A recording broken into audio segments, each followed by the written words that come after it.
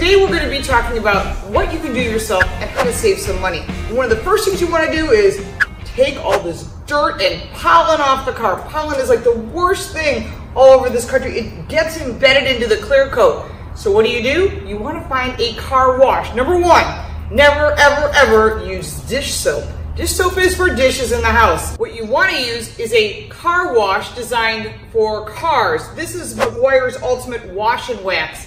But you still have to put a real good coat of wax on. This is where I want to start and show you how to clean a car. Remember, start from the top, work your way down. Never do it any other way. And here's a tip, don't wash your car in the sun. The sun will cause water spots. Wash it in the shade. It's a lot smarter way to go.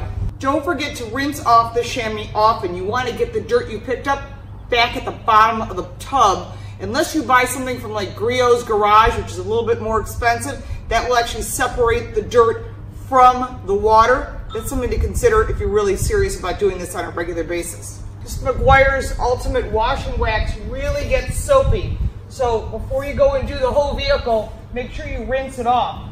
So that's what I'm going to do next, and then go do the other side. You want to get that pollen off because that's the stuff that damages your paint and impacts the value of your vehicle. You can see already that just doing one side of it, there's a difference. The water already repels off the paint. That means that the Meguiar's is doing a really good job. They've been around a long time.